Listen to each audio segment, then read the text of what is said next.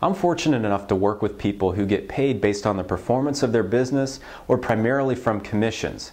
But that raises a whole set of new issues as it comes down to managing their income to the best of their ability when they're looking at accomplishing their personal financial goals. So we have to make a distinction. There's a difference between an emergency fund and what we call a hill and valley account for these folks.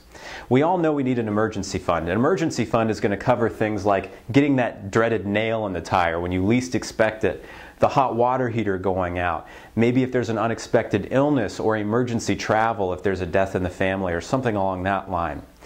But that's not the same as what we need to use if we're in that self-employed position and we have to cover dips in our income. Instead, what we want to use is the hill and valley account. A hill and valley account is something that you can take money from high months, throw a little bit aside into the account, and then pull from it in low months to make your ends meet. A good example is if it takes $5,000 to cover all of your household's expenses in a month and you bring in $7,000, we might throw a few $100 aside that month into the hill and valley account. And then if we hit a low month later on in the year, we can pull out of it to make our ends meet. It's a way to be prepared and reach those long-term financial goals even when you are self-employed and can't always predict your income.